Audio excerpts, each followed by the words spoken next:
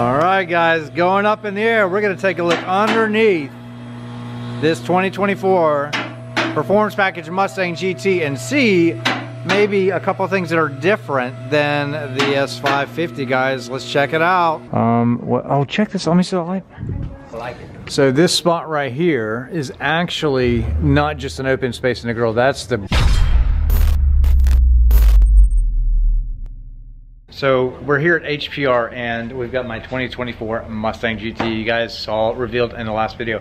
Now we have access to a lift. So we're gonna take advantage. We're gonna get underneath of this new Mustang and see what's different. Everybody wants to compare them to the S650.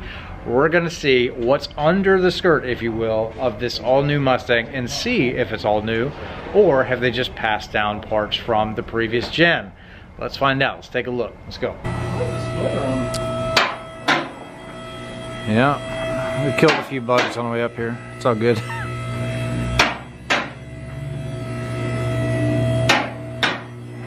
Look at that. Yeah, look at how smooth this is. That's all different. That's like a better material right there. Y'all keep making fun of me and we'll keep down my shot. Look, this is all like a carpety. I'll say y'all, I didn't do it. Air deflection here. What's all this rust, man? I hope not. It is a first year car, you know. Wouldn't surprise me. Oh, we went back. That's right. No more composite. Yeah. I do like that part of it. Oh, look, we got the orange. Yep. Does that excite you? They just robbed parts off the Mach 1 is all they did. Well, this steering shaft is supposedly right off the Mach 1. Resonator ain't as big. So this is pretty cool. Resonator's not as big? Not as big, nowhere near. That might be why it's a little louder. What? Yeah, it is same size. Is it the same? Is it the same size? It's the same. What are you talking Hold about? up, let's compare them.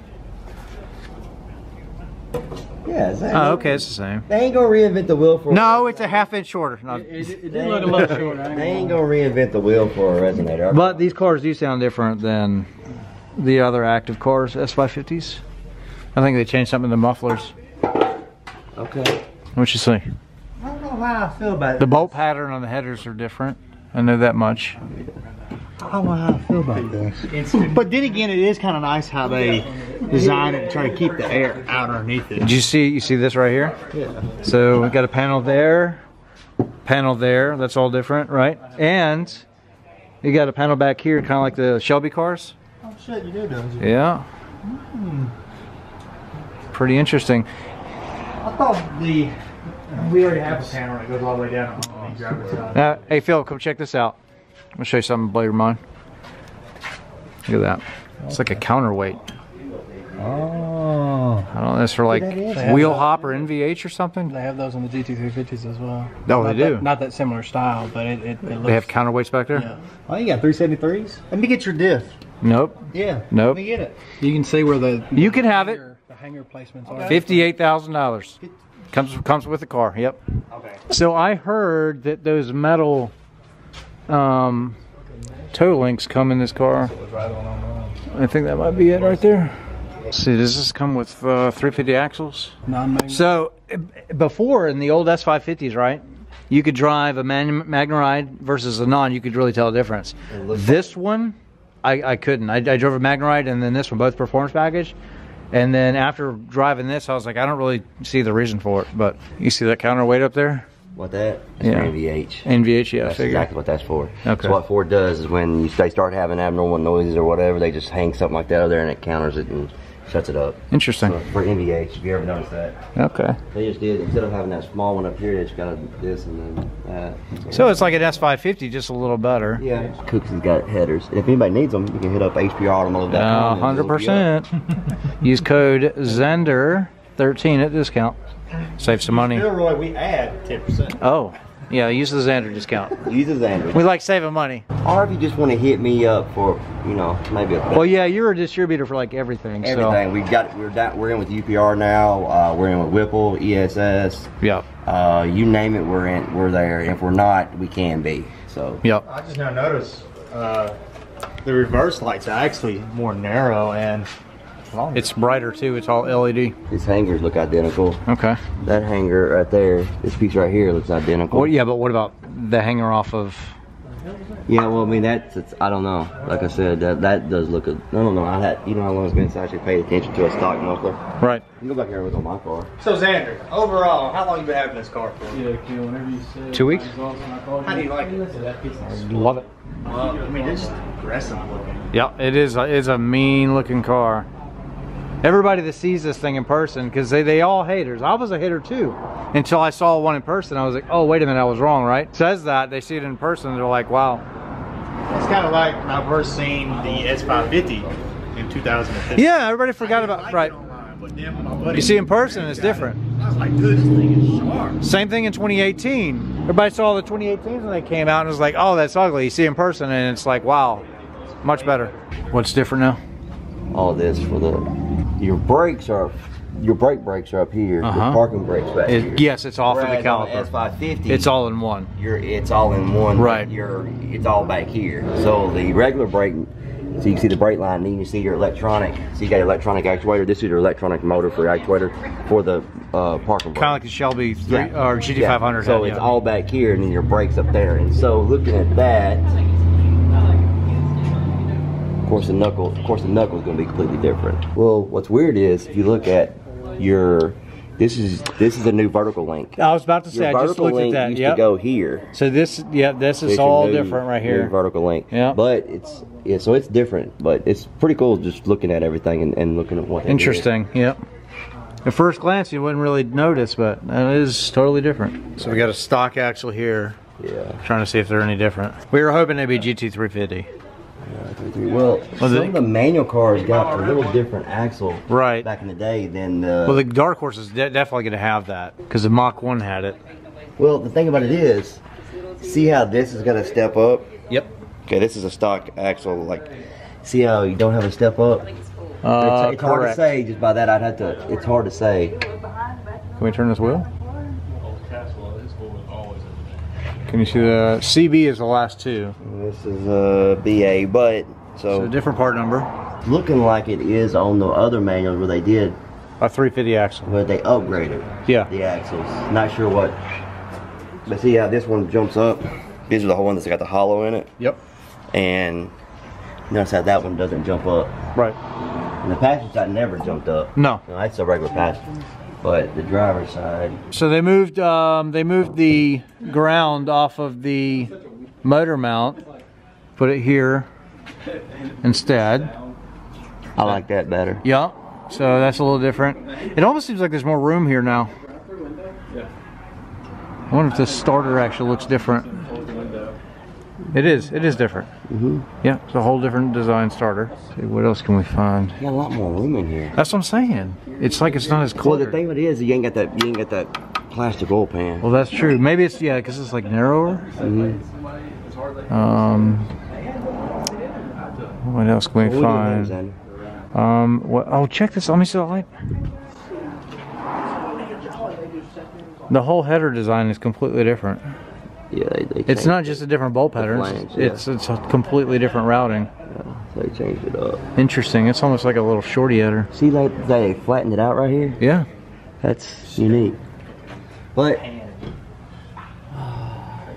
yeah, get a set of headers put on it. Steve picked up like 40 horsepower. I need a dyno. I need a dyno so I can start doing before and afters. I mean, we have a dyno. We were just at one. I know. I'm talking about my own. We should have put this on the dyno. We're in the works. We're in the works. Oh, you need a dyno here. Yeah. We're in the works of expanding. We got a bunch of stuff going on. Oh, you know what else is different? Look at this. See this hole? Yeah.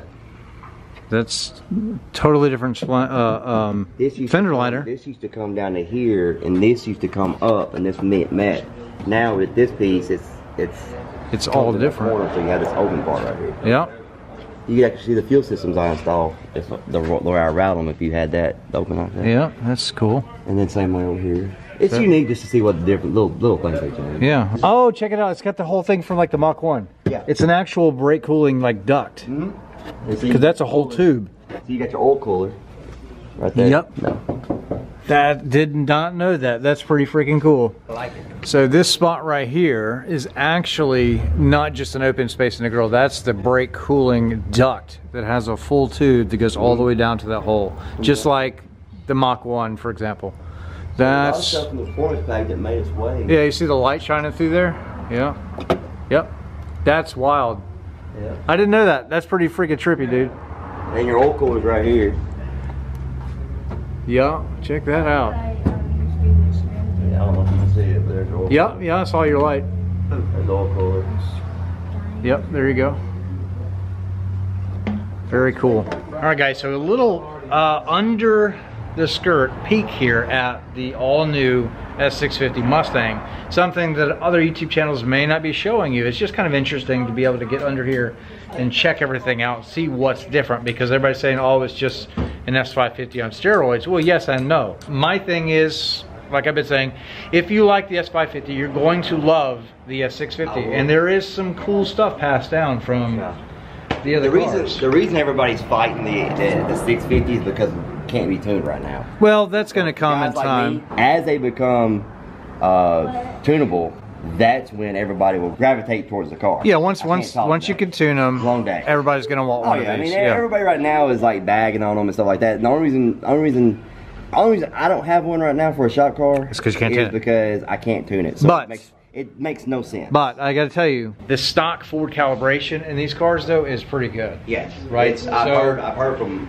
more than one tuner that I've talked to that said that what they can see, there's not going to be a whole lot as far as horsepower, big like top end horsepower wise they can do on. So like if you wanted a 93 tune. But I want to see one of these on E85 opened up. Yes, That's what I want to see. different cams, all those different things inside of the new Gen 4 Coyote. So it's S550 plus, which is not a bad thing. Everybody loves the S550, so why not love the 24s? And when tuning is available, everybody's going to gravitate towards one of these. So I'm pretty blessed and pretty thankful to have an S650 now as a personal car, so we can tell the journey, share the story, and go from there. Yeah, we're good. Clear. So guys, dark outside. We're about to head to the track. Gonna take this. I don't know if we're gonna run it yet or not. Miles is still pretty low. We're still breaking her in. But guys, anyway, so we're gonna wrap up the video. So interesting, the things that we did find, the things that we did see underneath of the all-new Mustang. So lots of little Easter eggs here and there. So kind of an S550 in a way, but improved upon, kind of like what we expected. So lots of little things about this car really kind of make it its own thing. So if you've never been around them, or if you've never driven them, and if you've never seen all the little things about these new Mustangs, then you just don't know. I mean, you really got to be around these cars, and it's really cool to be able to bring you this kind of content from an ownership perspective. We're not just some guy that's going on a test drive. This car is going to get some love on this channel. We're going to do some cool things with it. What do you think? Talk to me. I don't know how much you're going to leave earlier in the video because sometimes I get tongue-tied, but it's okay. No, all we did was we just walked around. But anyway, the reason it's getting so much hate right now is it cannot be tuned. That's the reason it's getting so much hate. I've driven these cars, I've been in these cars, and honestly, I would love to have one for the shop, but right now it's not tunable, so it doesn't make sense. That's why we got the 22, and who knows what happens when they become tunable. I will probably be looking to get one for the shop. So will everybody else. Yeah, but, and then again, you know, we'll just see where we end up with. It is growing on me at first when it came out, but I had a 14 GT when the S550 came out, and I could not stand the S550. The minute I seen the S550, I loved it. Same thing with this, right? I've had 9 of them. Between 15 well, I've had 5. 22, I've had 9. And I've had 5. And I've loved, I've had twin turbo, I've had Whipple, I've had ESS now. I've had Rouse on the 17.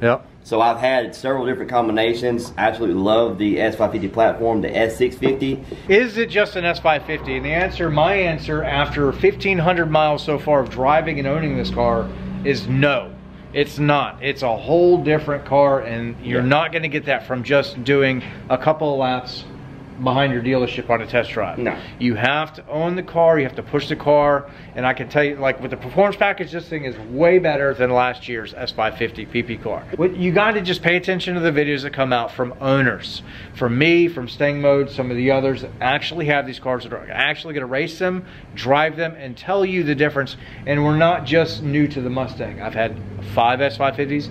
You've had 9. Mustang mode's had like 30. You know, so the things that we say are going to be truthful and valid. You know what I'm saying? So yes, you can't tune them yet. That will be coming. We all know that it will. But the stock calibration in this 486 crank horsepower car is pretty good.